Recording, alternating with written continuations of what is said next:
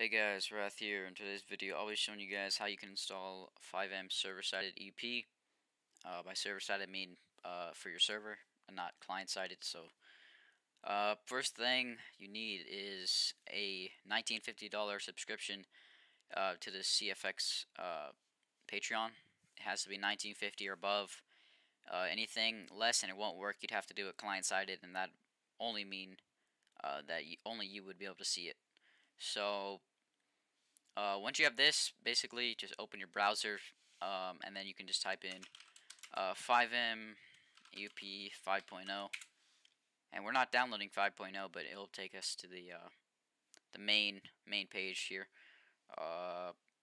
Okay, and then I'm personally going to download EUP 8.1 server-sided, and then the EUP 8.1 menu. So we can just click on these. Both are going to be mega links. And just a warning, the server-sided EUP stream is going to take a while to download because obviously it's a large file because, you know, all the textures and the models.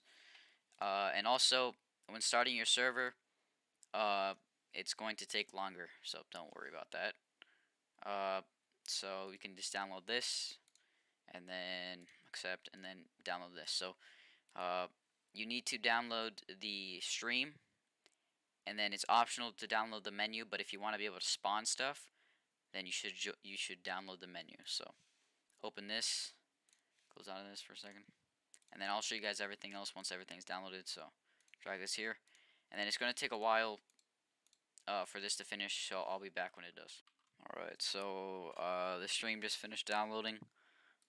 So now you can just drag this onto your desktop for now. Let it extract, and while we're doing that, come back over to your browser once you have your UI and stream folder, and then you want to type in FiveM NativeUI, and then click on the first one,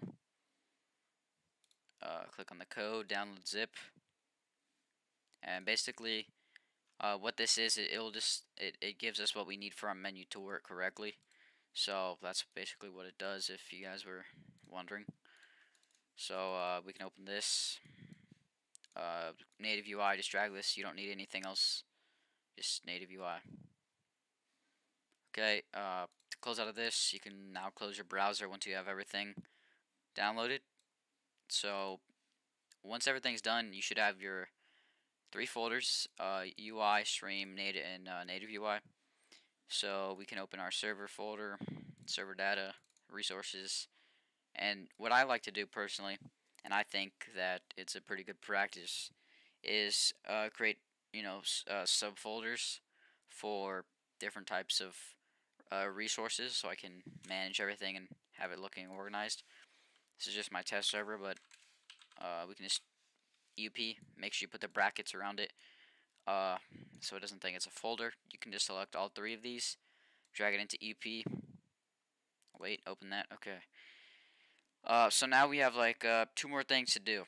So we need to open this folder and grab the UI, EUP-UI, drag it into EUP, and then delete this. And then you want to open this one, get the EUP-stream, click on it, and drag it into EUP, and then we can delete this one. So now at this point, everything should be looking like this: Stream, UI, and NativeUI. So this is what everything you should have so far. So now that that's done, you can go back to your server data folder and open your server config folder. And then, obviously, like I said before, EUP. And then you can open this, and then you need to start everything. Second here, open this up. So you need to start all 3 of these. So the first one, I'll do NativeUI. So ensure start whatever it is for you. Ensure NativeUI. Ensure EUP-stream, and then ensure EUP-UI. So in your server config file, if you don't have this, or if you don't have your server set up, I'll have a link in the description for that video. But now you should have all 3, and basically this is just, since I have a folder here called EUP, I made one here, so it's just for organization. So now that we have all those three, everything should be working now. So we'll go ahead and start up the server, and then I'll be right back when I'm in game. Alright, we're now in game, and once you spawn in, what you can do is just in the chat type /EUP. Okay, and then this is the menu that will open up, and if it's not opening up, ensure you have the correct version of the EUP UI downloaded, and also the correct version of the native UI. Don't download the old one, download the one I showed you, and the link for that will be in the description. So you have 31 different categories of fictional departments in game, and basically you can just select whatever you want now. So yeah, if you followed everything correctly, you should have, all this stuff that you're seeing now, and it might, like you just saw there, take a little while to load if you're spawning everything in for the first time, but yeah, everything should be working now, and yeah, that's basically it. So thank you guys for watching. If you have any suggestions, please let me know down in the comments. Have a great day.